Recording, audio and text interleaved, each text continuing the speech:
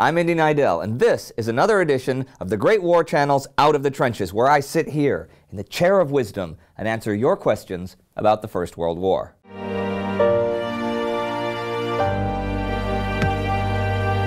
Margot Proul writes, "The body count seems to be enormous." It was. How did the armies collect or bury the dead in the battlefield and in the trenches?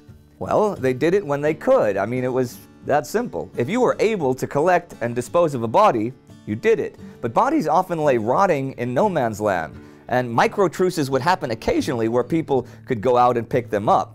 For Britain, there was a guy named Fabian Ware, who we should definitely do a bio on. But Fabian Ware took command of a mobile Red Cross unit in 1914, and it became, by the next year, the Graves Registration Commission, and it was in charge of recording, designating, and marking graves. I imagine, though I may be wrong, that the other warring nations had something similar.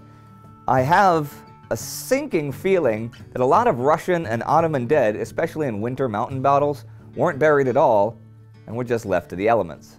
Rado asks, why did Bulgaria join the Central Powers and the Turks against Russia? Didn't Russia liberate Bulgaria from the Ottomans in 1878? Bulgaria had more immediate reasons to join the war than anything to do with Russia. In the Second Balkan War in 1913, she had lost territory and wanted it back. So Bulgaria joined the war by declaring war on Serbia, having been told that if she attacked Macedonia and Austria-Hungary could occupy the rest of Serbia, Bulgaria would be given Macedonia.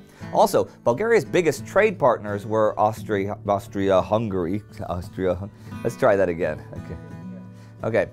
Also, Bulgaria's biggest trade partners were Austria-Hungary and the Ottoman Empire, so she didn't really want to screw that up.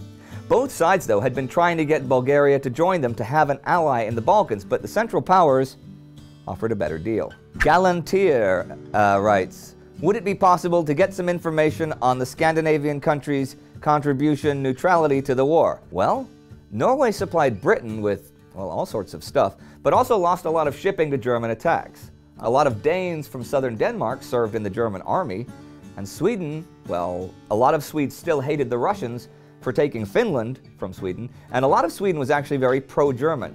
They gave a lot of money and a lot of supplies to Germany, even though they were neutral. Now, eventually, the Allied blockade started hurting Sweden, causing shortages and inflation. This question's actually a little too big to answer just like this, so you should look it up. That's my answer. Obi-Wan Bull writes, thank you for this amazing series. I have a question. Do you think if Russia had more than one ally in the Balkans, would she be as willing to mobilize against Austria-Hungary? Well, that's a really good question, but it's a really hard question to answer. Perhaps not, but still, the Serbs were Slavs and Russia was their big brother, so to speak. So I don't think it likely that she would have sat back and let stuff happen to Serbia, whoever else was on her side. I may be wrong. So this one, I'd be curious to hear other opinions, right? So you guys should definitely write me your opinion about this. Pestulio07 says, you've mentioned the word casualties in several episodes when it sounds like you're not talking about people who were killed. Does casualty in a war setting refer to the loss of a fighting fit man and not necessarily an actual death? Casualties are not necessarily dead. It includes those who are killed and injured. And a lot of you are asking in various forms, what was the situation in Switzerland during World War I?